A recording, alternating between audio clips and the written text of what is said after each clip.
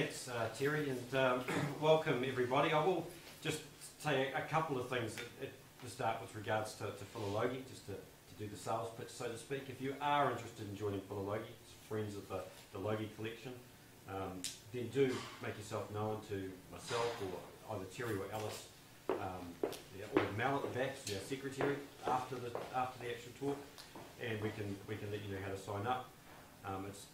It's very cheap to join. It's $20, and we have the occasional event, and you get insight or invitations to events like this, generally before the public does as well. So yes, it would be great to see a few more people joining. And for those members that are here, I see a few. We will be having an AGM, hopefully by the end of July. So okay, come through, come in. That's all right. We're just about to kick off, so excuse our tidiness. So we've all come out tonight on what is a cold winter's night.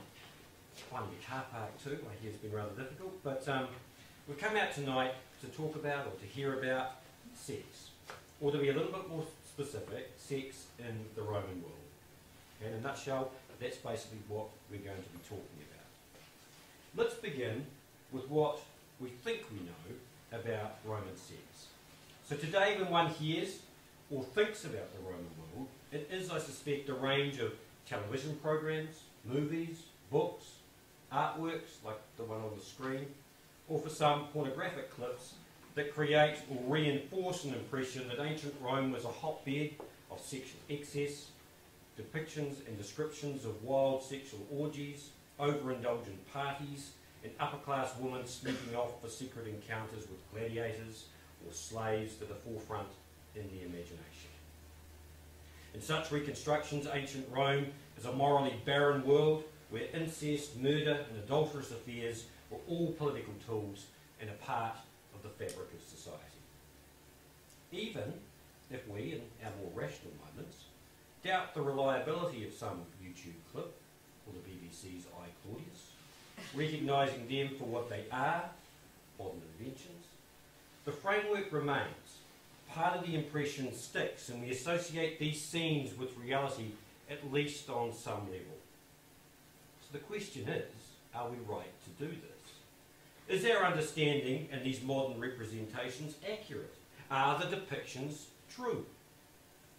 Mary Beard, a now very well-known Cambridge professor, answered this question with the following, and I quote her, "Some of it is, some of it isn't, but often we just haven't a clue." And I think she's right.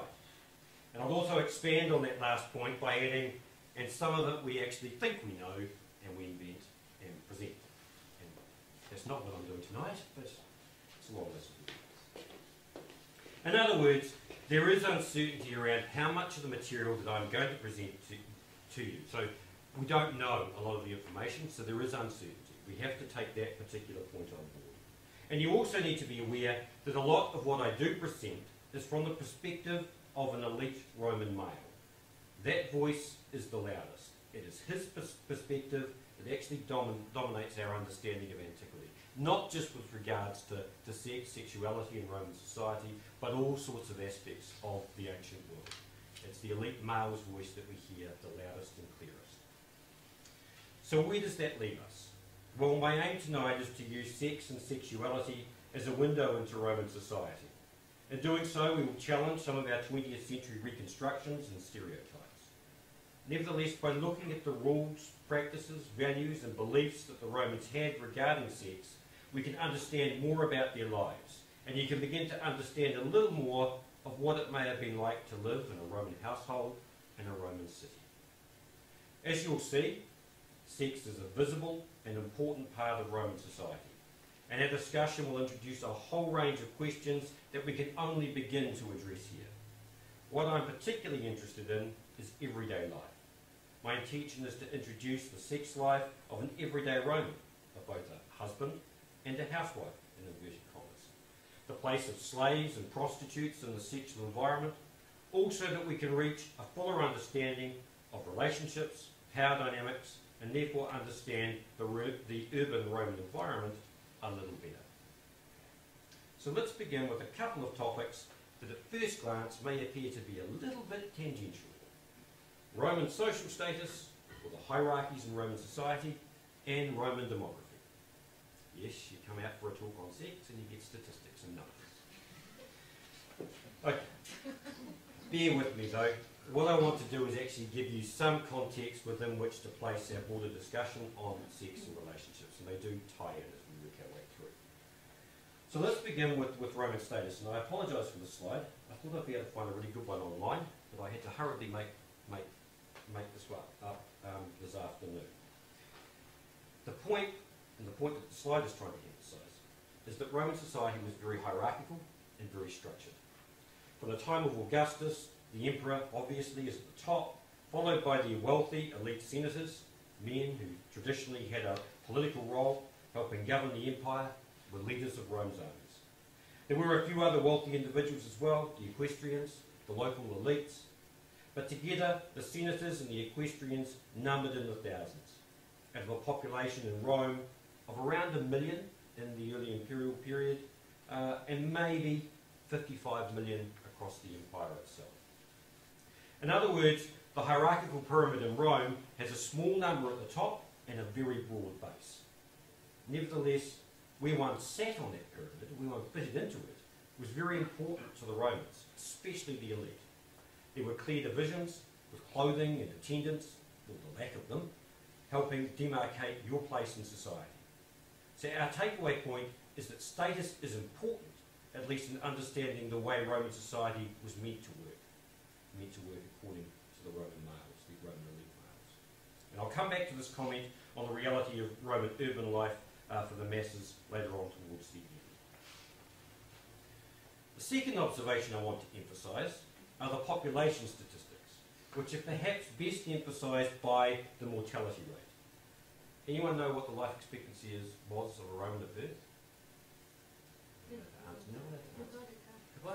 Oh, it wasn't meant to go up. Technology. Okay. So there you go, mid-20s. 25 is the approximation that we usually use. So why was it so low? Poor health and hygiene, that's the short answer. Child mortality rates were very, very high. The high early death rate helping to explain the overall low life expectancy. And by high mortality rate, I mean very high. Note the statistics as they come up on the slide. 30% of children died in their first year of life. Many of them not surviving a month. Many died in that first month of life. 50% failed to make their 5th birthday. Paints rather a stark picture of life in Rome. Those who reached 10 did have it a little bit better. 50% thereabouts would reach the age of 50. Maybe 17% could get as old as 70. But we're not talking about large portions of the population at that particular age. This still means that very few people would reach old age as we understand the term. Consider how in Rome 50% of the population was 20 or under, and 80% would be dead by the time they reached 50. If we use the UK as a comparison for today, 20% of the population in the UK is 65 years or older, and there are more people in this group today than there are 18 or under. So it's a very different picture. The demographics in the world today, the Western world today, is a very, very different picture from what we see in Rome. Age distribution is very different. And if you look at those statistics and delve into them, it soon becomes very clear that ancient Rome was actually a city dominated by teenagers. Start thinking about how that would affect sexual activity. Okay. There's one other aspect to this discussion and sort of setting the scene that I want to delve into, and it's important to us. And that is that with such a high mortality rate, there also needs to be an equally high fertility rate, or the Roman population would have simply disappeared. And this is one of the reasons why Paul Crystal, in a very recent book, which also happens to be titled In Bed with the Romans, which I discovered after I'd actually decided to do this particular talk and came up with a title, and it is a good book, I discovered, and it's quite accessible, so I do recommend it. He actually opens his book with the following statement: some Romans spent a lot of time in bed. That statement in itself is provocative, and part of me does want to stop here and just see what we all think about that, but I'm going to continue because Crystal goes on to make a few other rather important points that will come to the fore during our actual talk. And that is, illness or hangover recovery apart, they were often busy procreating, or in the case of women, procreating and giving birth. Serial childbirth was an expected duty of a Roman woman, particularly of the matrona, the Roman citizen wife, just as virility was required of men. Now, Crystal here is alluding to both the need for Romans to reproduce and that it was an expected duty of a Roman woman to give birth to legitimate children. This requirement is part of a more elaborate social expectation and includes ideologies around the continuation of family and the maintaining of property within a family line. Very briefly, it was important for a Roman male that his family line is continued, the wealth of his household increased and passed on to his children, and the need for children is recognised through distinctly Roman values, not an explicit understanding of population figures and the need to replace the population. However, if we keep this line of thought going and think about the mortality rates, the number of women available for marriage and remarriage, and so who was available to actually have the legitimate children needed, then we could ask just how much time would a Roman woman have to actually spend in bed? We can measure this to some extent by how many children she actually needed to have. It turns out that for the population to replace itself, every Roman citizen woman would need to have 5 children so that 2 would survive. Of course, not every Roman woman could have children. Some would be infertile. Some would have husbands that were infertile. Some would lose husbands to conflicts and diseases. The end result is that women who were able to give birth would have to give birth to around 6 to 9 children just to maintain the population level. Of course, to do this, women, or more accurately girls, had to begin having children early. The legal age for marriage was 12 for girls in the Roman world. Amongst the elite, many would marry between about the ages of 14, 15. The ordinary Romans, would marry a little bit later, a couple of years older perhaps. We know, though, of some who married a lot younger, or at least were promised to their husbands at a very young age. Nevertheless, once married, they would then begin what must have been a continuous cycle of getting pregnant and giving birth. The very point that Crystal makes in that earlier quotation that we went through.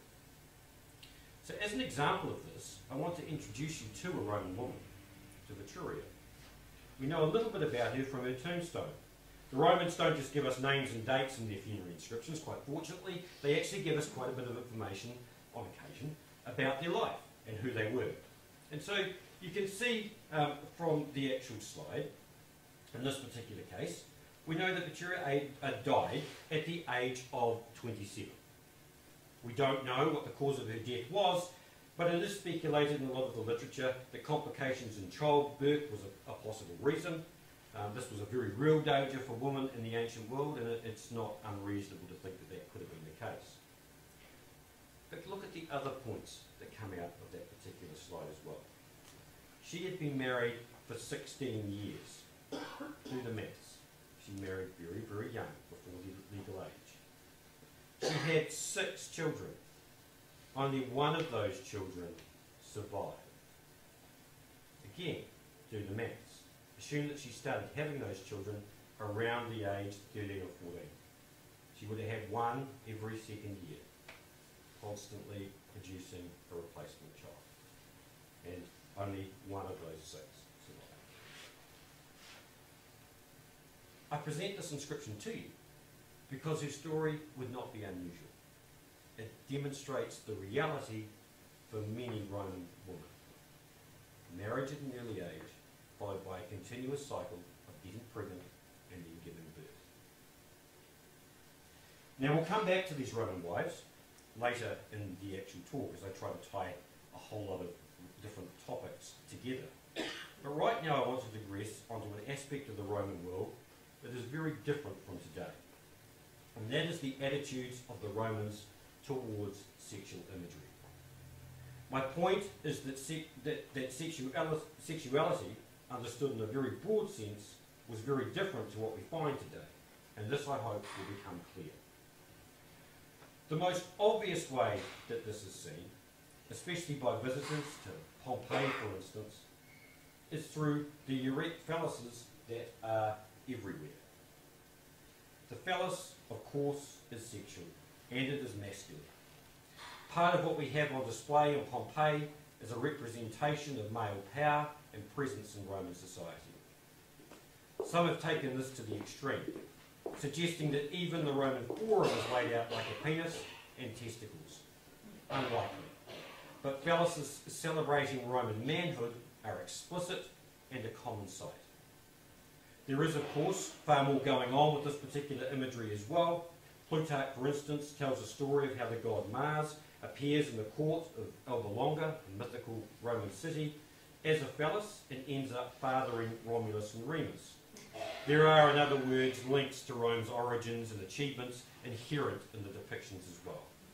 There is also important symbolic significance in cults and Roman religion.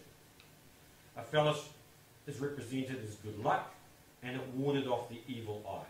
So perhaps an analogy that we can relate to is that they are the horseshoes of the Roman world.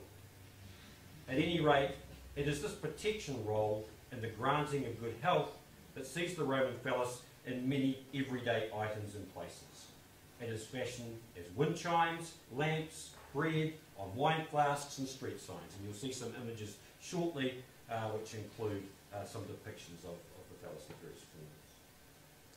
This everyday presence demonstrates that there was no embarrassment or shame connected to the imagery. It was part of the normal, everyday landscape. This observation is only the beginning of what is a much larger topic on the widespread presence of sexual imagery. Mosaics and pictures of sexual activity were part of the fabric of Roman lives. As many will know, such images were present in brothels, and we'll discuss those shortly. However, many erotic pictures were found on everyday items, in homes, in areas frequented by all members of the family. Images of sex were part of what everyone saw. They were a part of life, and they were a part of society. And I've got a selection of images here that we can flick through of everyday items, which have all sorts of different imagery, sexual imagery depicted on them. So here, obviously, this is an oil lamp with a couple in bed on it. Here we have another depiction of a phallus with an erect penis. Again, on an oil lamp. Here we have a hand mirror. This was probably used by a woman. They're present on everyday items. There's a whole range that I could have actually put up. It's the same sort of imagery. It is just, it's everywhere basically. And it's also on a whole range of pictures within households. Not just in the brothels, not just in the bars, the areas that we might actually expect to see some of this sort of imagery, but we also get the imagery itself in villas, in the bedrooms, in the houses, decorating the various houses all around Pompeii and Herculaneum. So we've got an example there. Here we actually have an interesting case. This was uncovered late last year, November, December of last year, in the excavations that are occurring in Pompeii, and they discovered this again in a bedroom in a villa, and they discovered this particular image later in the swan, well, Zeus.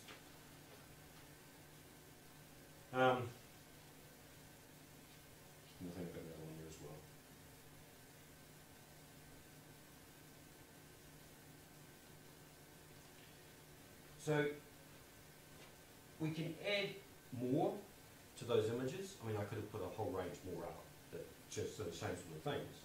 But on top of that as well, we have the love poetry, we have the erotic plays, we have the raunchy satires. They were all read, seen and heard by men and women. There were sex manuals. Suetonius tells us that the Emperor Tiberius kept a collection of these books on Capri. While Ovid wrote what one scholar describes as Rome's version, or the Romans' version, of the joy of sex. In it, he runs through various sexual positions, providing instruction, for example, on the positions that a woman should adopt to achieve mutual orgasm with her partner. And he encourages her to fake it if necessary. But to be very convincing, with much flailing around and gasping and rolling of eyes.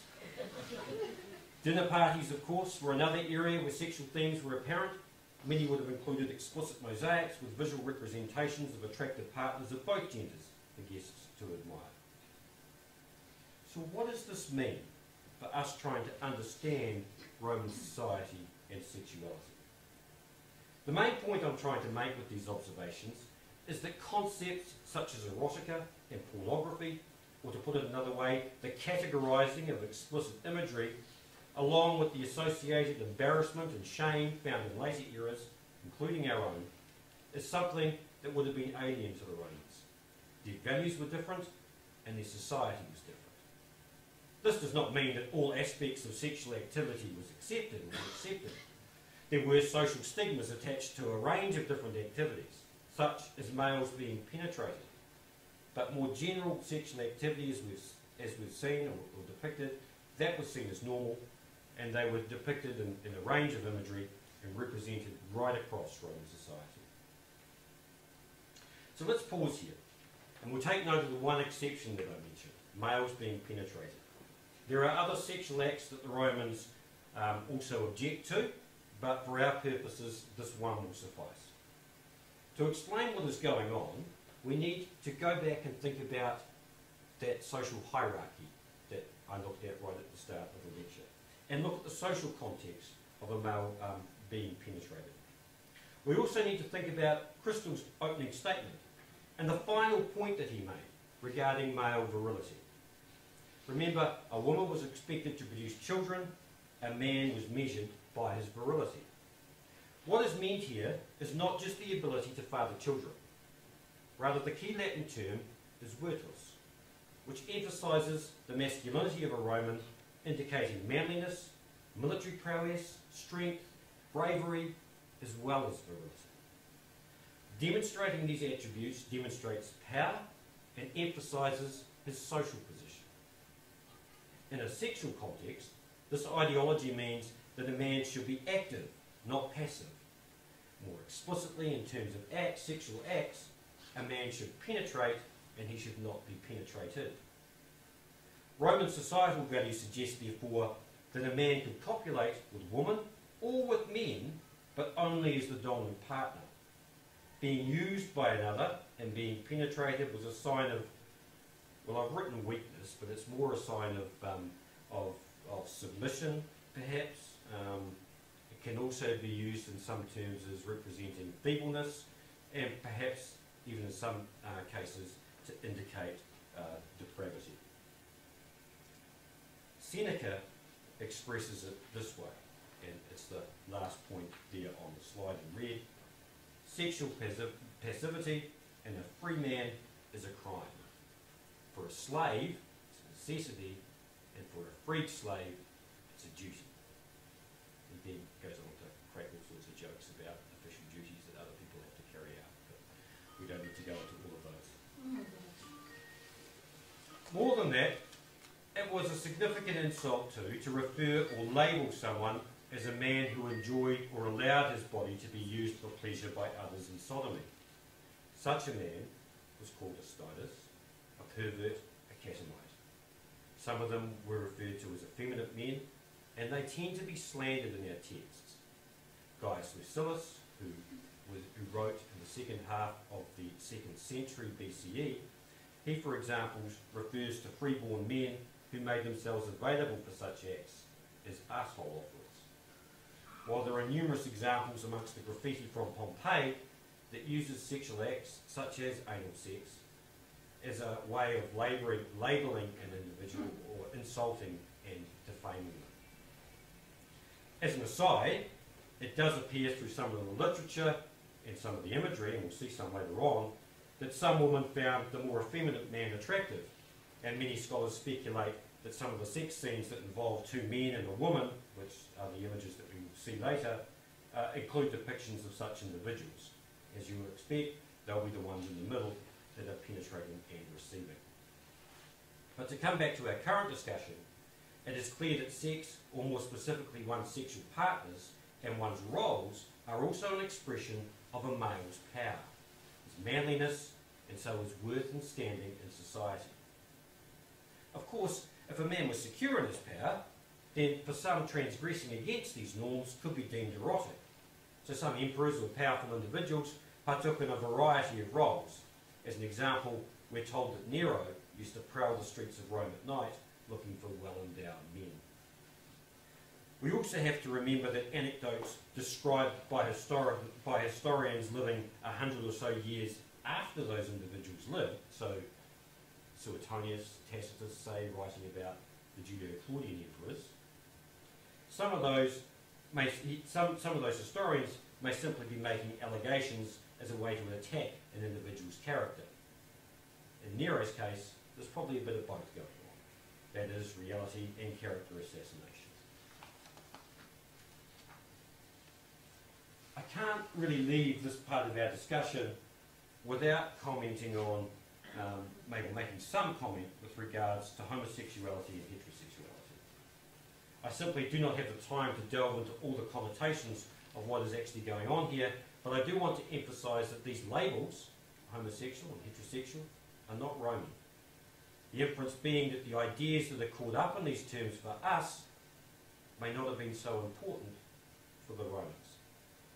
The reality is that in Rome, sexual acts between men are acceptable if those acts are within a defined framework.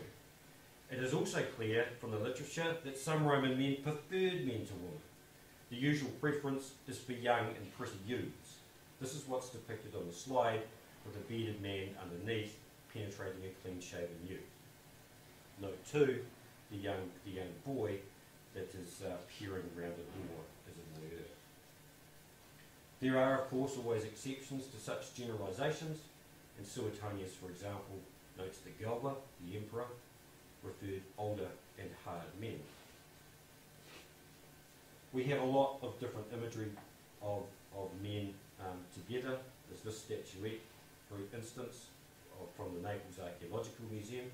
There are plenty of other images as well, and we'll see a couple of them when we look at prostitution, but the point is that the practice was reasonably, it was accepted under certain conditions.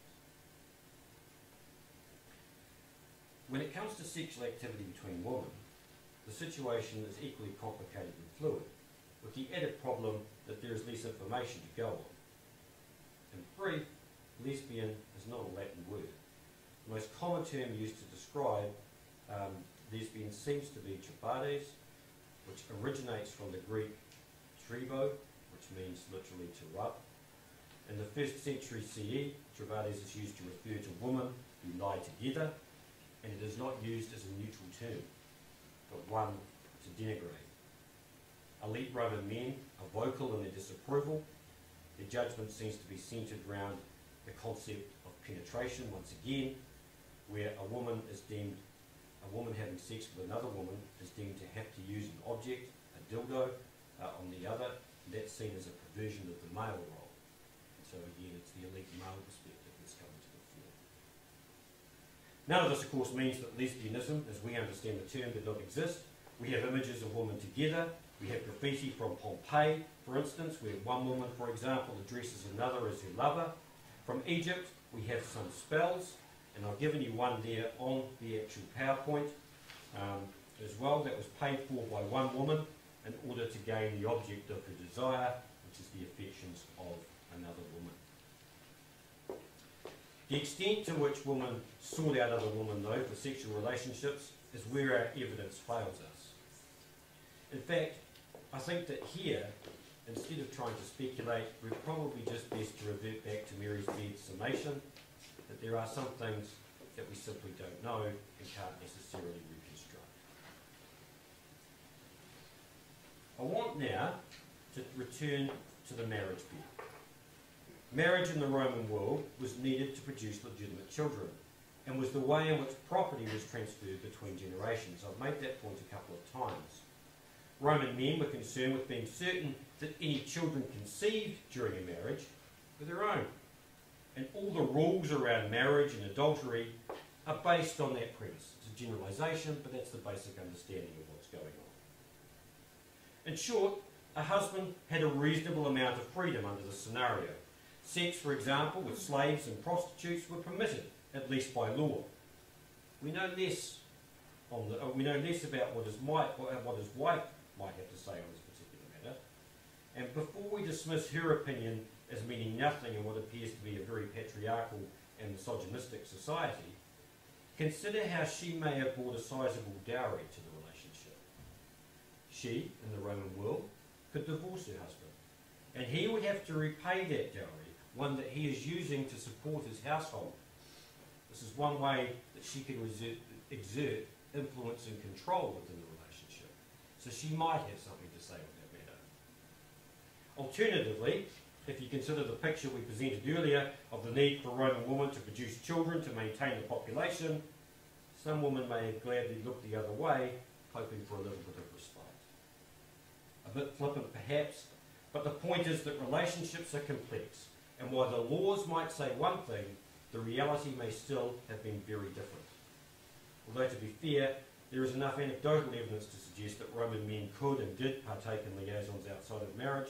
Intercourse with prostitutes is one obvious example, and we will look at that in a minute. The Roman wife, meantime, was limited to her husband, at least in law. Roman men, however, seem to think that their wives partook in numerous affairs. Ovid, the author of the ancient world's equivalent of the Joy of Sex, got into trouble with Augustus, in part for writing on how to conduct adulterous affairs. Ovid advocates sitting next to your lover at the races, so you can flirt with her, touch her, and perhaps brush imaginary dirt from her breast. Or you both attend a dinner party with your spouses, but have a secret sign language to engage and tease one another. Of course, how many of these affairs are real, how many are a figment of men's imagination or insecurities, we cannot tell. I would remind you, though, that many of the women we are talking about are actually teenage girls, some married to men who are considerably older. The Emperor Claudius, for example, married his third wife, Messalina, when he was 48 years old. She was 14. Are we really surprised that she took a series of lovers and had a whole range of affairs? I don't think so. The life of a wife further down the social status pyramid faces a different reality, but similar pressures, as we'll come to see. But before we get to her, we should perhaps look at the one of the most visible aspects of sex outside of marriage, and that is prostitution. In the Roman world, prostitution was legal, and the use of services provided was widespread. Some of our authors condone brothels and their services because they would stop married men trying to seduce other men's wives. In reality, brothels seem to have had no problems attracting clientele. Services, for instance, were cheap. Graffiti from Pompeii suggests that prices were as low as 2 to 4 asses, which is less than the sesterce, and the daily wage for a casual labourer was around 4 sesterces. I have, on the next slide, if it will put that now, I've got those figures for you on this down the side so you can actually try to make sense of them. So an ass was a unit of currency, same with a sesterce and a denarius. The point that you probably need to know is that the daily casual labouring wage was around 1 denarius, so 4 sesterces, thereabouts, 16 asses. The costs, or the prices for services, as you can see down the left-hand column, which I'll leave to read for yourself, generally speaking, is around the 2 to 4. That's what comes through. 2 to 4 asses is what comes through in a whole range of different literature. This is just some of the stuff that I've actually put up there for you. And for those of you that were looking around in the New museum earlier, you might have picked up the price of a loaf of bread in the Roman world was about 2 asses. So the cost of going to a prostitute was similar to buying a loaf of bread, thereabouts. There are, of course, variations in the price, and you can again see that from the selections I have put on the slide. The graffiti from outside the Marine Gate in Pompeii is one example. Attica, she's relatively expensive compared to everybody else in that particular list. At these price levels, prostitutes were readily available to the majority and can be seen, like the gladiatorial games, as part of the bread and circuses ideology, keeping the male masses happy. I don't disagree with this assessment. I think we can assume a little bit more, though, if we consider the discussion on demography we introduced earlier. Remember, half the population was under the age of 20. And while women first married quite young, men tended to be a little bit older, their first marriage occurring probably in their early 20s and even mid-20s. One suspects that teenage and 20-something boys were amongst the clients of Rome's prostitutes, and that would stop them trying to seduce, at least in theory, the wives of other Roman males. I also suspect, although I'm not sure I'll ever be able to prove it, that Rome's urban population was not a 50-50 gender split. I suspect we would have found more men in Rome than women. Many sent by parents who remained on land holdings outside of the city, while their sons earned some additional money to bring home. Some of these men coming into Rome may also have been married, their wives staying safe, in inverted commas, on the family plot of land, and the sexual needs of all of these men were in part provided by the brothels of the city. Prostitutes themselves were often slaves, perhaps captured especially as we come into the imperial period where the conquest has stopped and Rome's expansion has stopped. A lot of these were captured by pirates, pre-scanned into service. And on the slide I've given you a passage from Seneca describing how a kidnapped victim is bought and sold as a prostitute. And it's fairly pretty reading. These slaves were set up to work in establishments like the famous brothel in Pompeii. Images that you can actually see on that particular slide.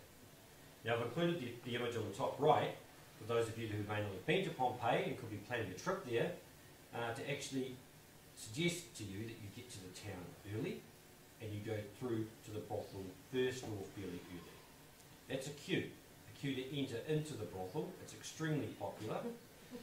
Now that queue's down a side street, the brothel's right at the back in the far distance. It goes for some period of time, and effectively it's a fairly small building. You enter into the front, which is the bottom left slide there, you go around the corner and you go out another door at the back and down a back alleyway to get out of it. So there's a long queue when the tour buses start to arrive, so get there early. Anyway, the rest of it shows what the actual brothel itself is like, and that's what we're here to actually discuss. So you can see the front door image at the bottom left, and you can see one of the cells there in the bottom right. So they're small cells, obviously, and they have cold stone beds, which stand in stark contrast to the exotic and erotic scenes painted in the main hallway. In that main hallway, for those of you that haven't been, you can't really see them on that left-hand slide. I will show you again some of these very, very shortly, but there are all sorts of elaborate erotic scenes of what could be taking place in this particular building. Those images are very different from the cold stone bed and what's in the reality of that particular cell. Of course, there would have been mattresses, there would have been cushions and fabrics adorning the room, so in the rooms themselves. But one still suspects that the setting promised in the images was actually far from the reality.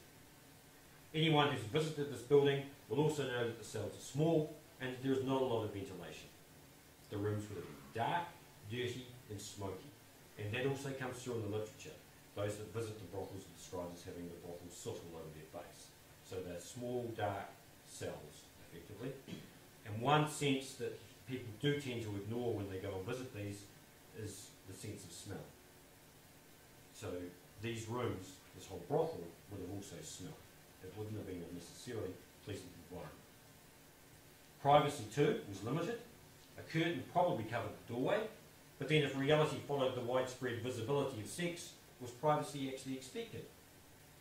I suspect yes, for a range of reasons, but still it's a point to contemplate when you actually get a chance to visit Pompeii and walk through this particular building. Of course, there were a variety of brothels, all offering different standards of service and presumably experiences. Some had baths and hairdressers that were attached to them, with boys holding scented bottles of water for clients to clean up afterwards. So there's a whole range and level of services that could be provided.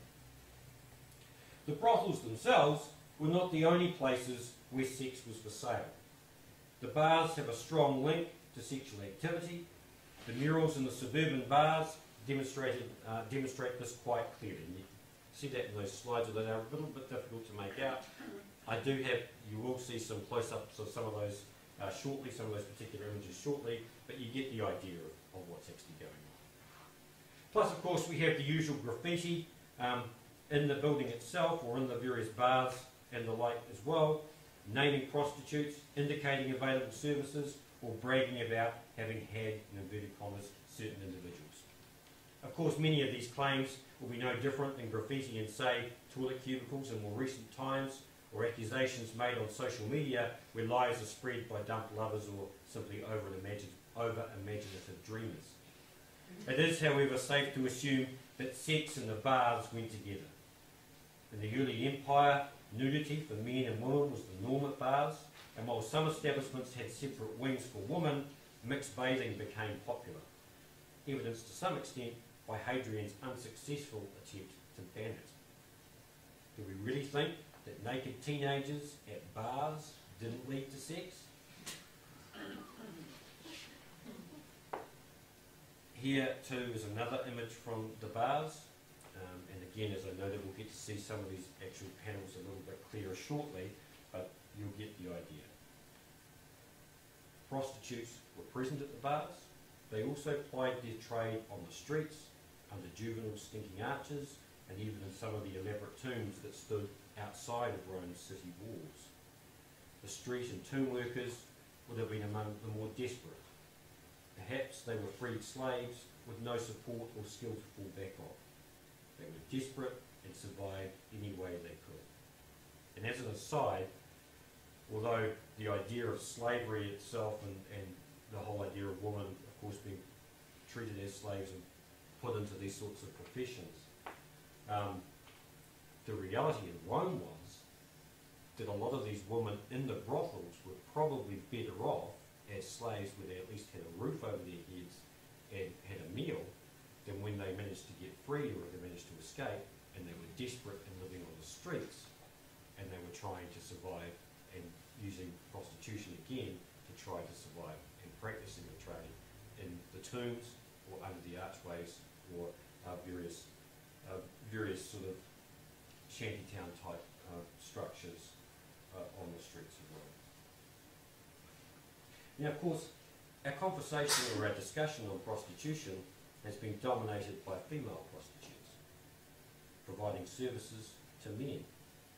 From the graffiti and from the literature, we also know that male prostitutes were available. Some of the male names, the services and prices from the graffiti at Pompeii are included on this particular slide. One thing to note is that the prices are very similar to what we saw to the woman prostitutes. Gender is not an issue in this particular context.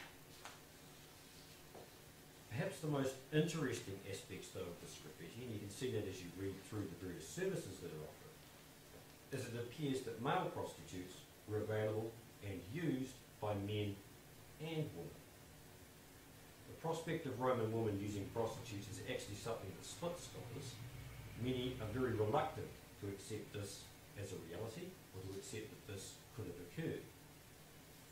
Yet, as you can see from this particular imagery and the passage from juvenile on the side in that slide, it is attested in a variety of ways. Personally, I think we'd have to be naive to think that it didn't actually occur, that women didn't actually have access to male prostitutes. Full intercourse may have carried potential risks, obviously, for the woman, but that wasn't a problem if she was already pregnant, a point explicitly made by Julia, Augustus's daughter. Alternatively, as the slide shows, there are plenty of other options that were available as well for women, and as Juvenal makes explicitly clear in that passage that I'll put up there as well. Finally, we should also note that the imagery from bars and from brothels promises an array of possibilities for clients, including group sex, as this slide actually suggests. The slide of two men and a woman is interesting in another way as well, in that it again shows a difference between the Roman world and today. In modern pornographic scenes, we might well actually expect to see a woman in the middle of this role, in the little role on that particular image, not a man as we have here. I pointed out as an observation, and you can make of that what you will. As far as group sex in Rome is concerned, I suspect it was probably an occupational hazard, or a business opportunity, depending on one's perspective and role, participant or home.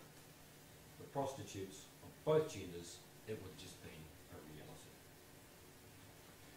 This next slide shows another group sex scene. This one reinforces some of the ideas and values that we have discussed earlier in the lecture.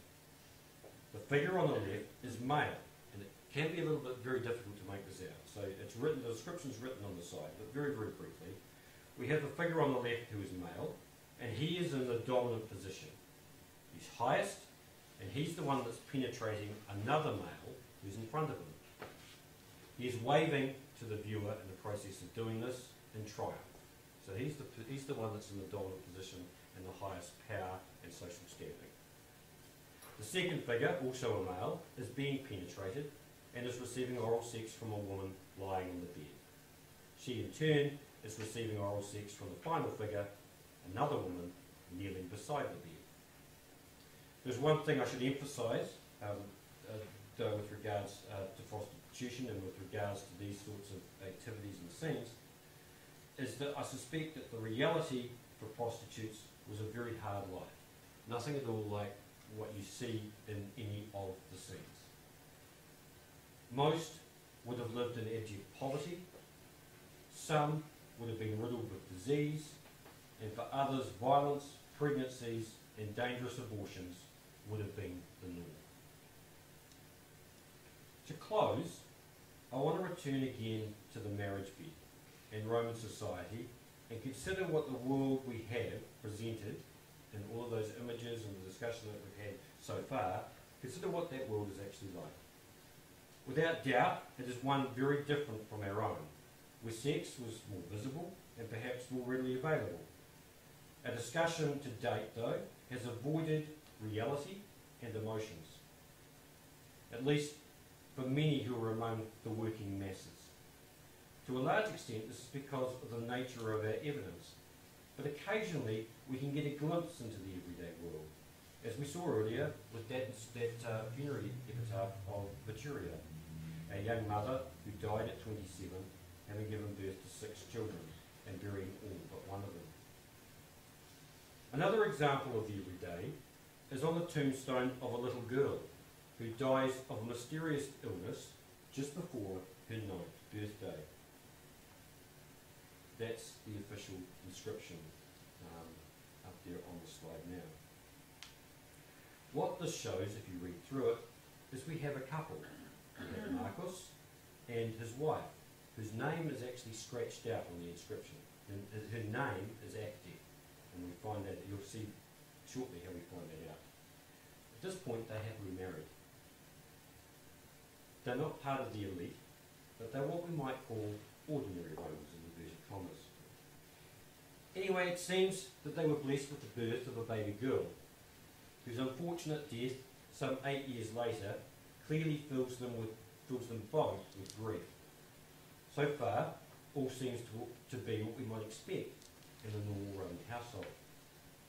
However, it turns out that the death of their daughter causes problems in their relationship, and soon the mother is seeking comfort from another. She has an affair. She eventually leaves her husband for her lover, taking some valuable marital property with her, namely 2 slaves. The ex-husband is left alone, a bitter and grumpy old man who curses his former wife to all that will listen, wanting her to be consumed by burning pitch. We know the story because it's scrawled on the back of the tombstone by Marcus, a bitter postscript condemning his ex-wife and preserving the record of her affair across some 2,000 years. This story, and others like it, are important because after looking at values, attitudes and practices that are both similar and different from our society, stories such as this reintroduce the human element. It reminds us that people and emotions also have a role to play in our reconstructions. And as Mary Beard reminds us in her telling of this particular story, we only hear the version of events from a bitter, jilted husband. What would Actie's side have been? A young bride, perhaps, trapped in a marriage with an older man. In the aftermath of her tragic loss, she is desperate to seek freedom and seizes an opportunity. The result's a new start and perhaps a new hope. We do not know if this is Actie's story, but we do know that these relationships are real and they existed within the societal framework that we've uncovered and discussed tonight. The beds of the Romans may be a bit different from the orgies of modern imagination, but they are no less complex. Thank you.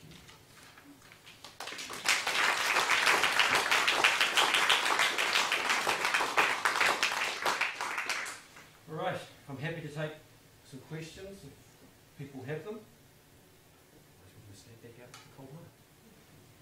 If anyone has any questions, I'll do my best to answer them, or I'll call on my colleagues who we could help as well.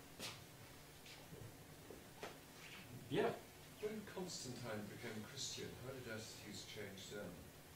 So, well, as religion comes into play, and as Christianity in particular comes into play, it's one of the variables, I suppose, that leads to shame around the imagery in particular, leads to sort of the shame around that erotic imagery and a change of attitudes towards it. It's one of over time, one of the influences that changes the way that society, especially Western society, begins to look at some of that imagery. I mean, a lot of those images were offensive to Christians, and so they defaced them and caused damage to them. But that was also a slow process, and there were other influences at play as well over time.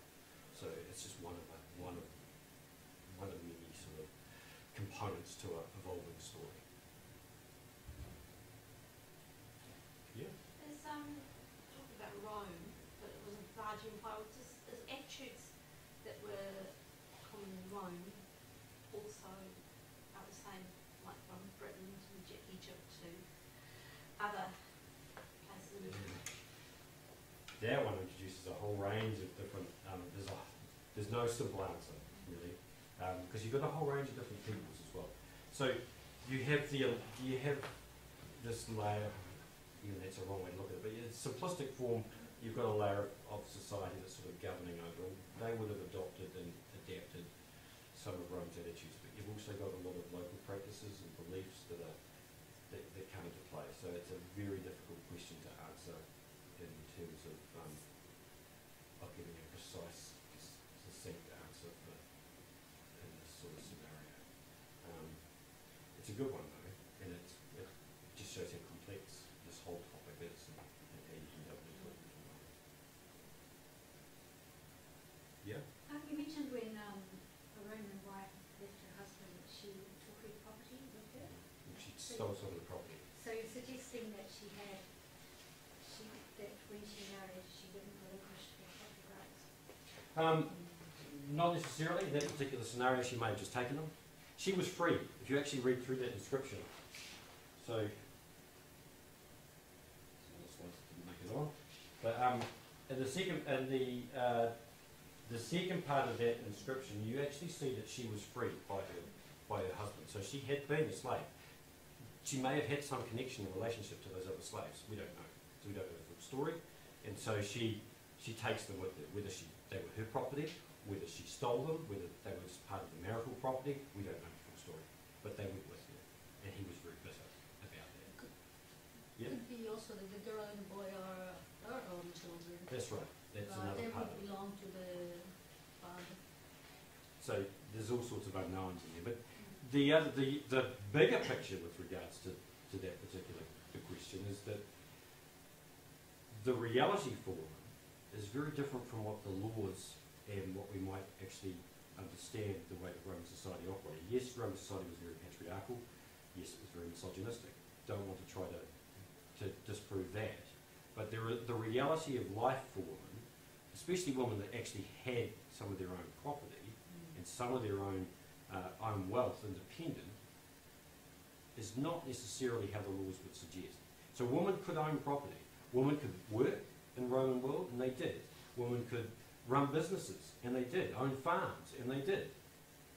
And so that made a lot of women had independent wealth, and we have stories about young men that especially try to chase after these older wealthy women so that they can access their wealth further down the track. But they become quite powerful within society too. So there's a whole, the reality is complex, just like any society. It's not simplistic. Yeah. Your quote from Seneca, can you tell me, I put this probably up there but I didn't notice it, where was that quote from and which context was he writing it? Which one? Something to do with penetration and freed men and slaves having to do it, or something. I can't remember, it was at the beginning. So it's again people I know it was at the bottom, I think. I'd have to, maybe if you pop up Quite early on. after, and I'll find it in my notes, and I can actually list, if anyone else is interested, and I'll give you the details that I've got. I think I actually put, I might be on the slide, so we'll slip through the slides. Yeah. Anybody else? Got anything? Yeah? Yes, you had a slide up showing the prices for prostitutes, for Mhm. female prostitutes. And in that slide, it used the F word.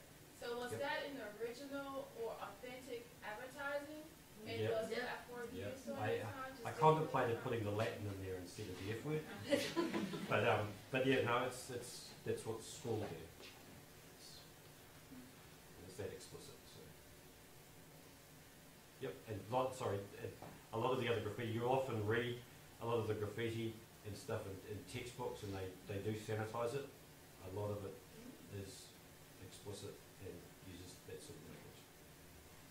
Yep. Given the society was quite patriarchal, as you said, Mhm. and child mortality, but also the mortality of mothers was quite high, what would happen in terms of like a child rearing situation if you had a mother die in childbirth and there were already kids there? Would the father immediately try and find another female figure to fill that position, or take on both roles? Well, lots of things. There's several answers to that. First of all, in the Roman world, the children are the fathers. Okay. All right, they don't go with the mother; they go with the father. The second thing is, yes, there's a lot of blended families. So as people die, then Roman men will try to find another wife, and there are lots of stories about stepmothers and the like in the literature as well. So there's a lot of blended families which is the reality within a Roman household. So you would have, especially while a woman is still in her child, so the same thing goes with the other way around as well. If a male dies, it gets a little bit complex. But generally speaking, the reality seems to have been, if that woman's still in her childbearing years, then she will probably be married off to someone else. A woman who's only married to one husband is celebrated in the Roman world in an ideological sort of way, but the reality is that we have a lot of remarriages, we have a lot of divorces, and we have a lot of blended families. That's the usual makeup.